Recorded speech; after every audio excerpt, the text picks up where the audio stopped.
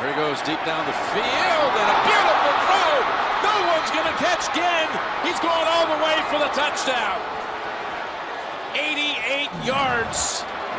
Cam Newton put it right on the money. And the Panthers with their second touchdown of the quarter. Well, we've been talking all day about how long they throw the football down the field. Here he is, Ted Ginn, just going to go right down the middle of the field. And Cam Newton once again just hangs in there. No pressure, leads him across the field is what you want to do, not up the field. And Ted Ginn, we saw one earlier. Maybe he dropped the deep pass down the left sideline earlier, but his speed is undeniable, and T.J. Carey just cannot keep up with it. He's going to win every foot race in the league if he gets what a chance to get in the open. That's the longest completion for Cam Newton since his rookie season.